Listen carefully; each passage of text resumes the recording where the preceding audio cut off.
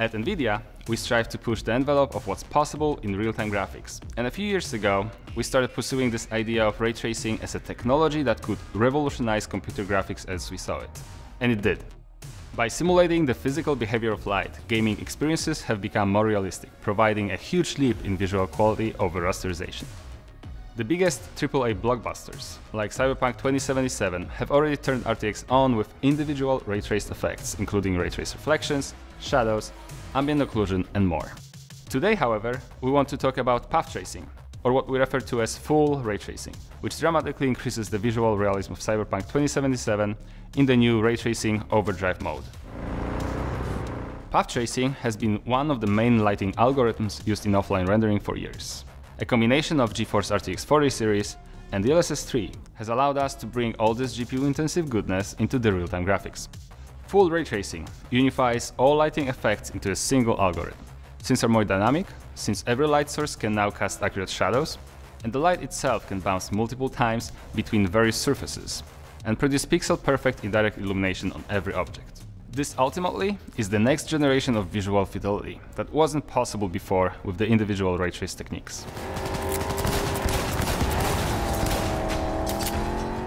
At CD Projekt Red, we always focus on deep stories. To make them as grounded and immersive as possible, we want to build super believable worlds that players will love diving into. And we're super excited about this next level of image quality which we can achieve with Cyberpunk's ray tracing Overdrive mode. We believe that it allows players to immerse even deeper in the world we have created. Our full ray tracing mode seamlessly combines several different ray tracing techniques that had to be done separately before. The first of these is RTX Direct Illumination, or RTX DI.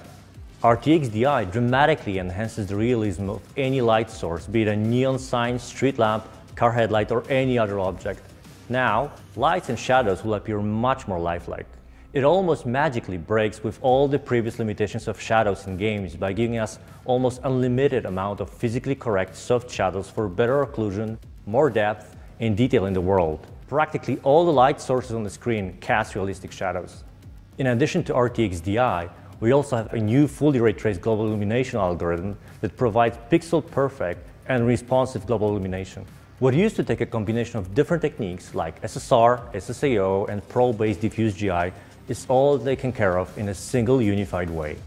This new illumination system can also now span the entire game world with multiple bounces for diffuse lighting and reflections at full resolution, which massively improves their quality and realism.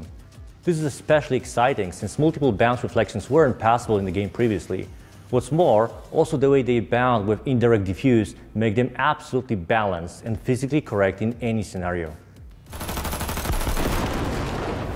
GeForce players will be able to take a peek at this future in the ray tracing Overdrive mode of Cyberpunk 2077 with maximum performance. This can be mainly attributed to the sheer power of GeForce RTX 40 series and technologies like DLSS 3 and Shader Execution Reordering, or SER.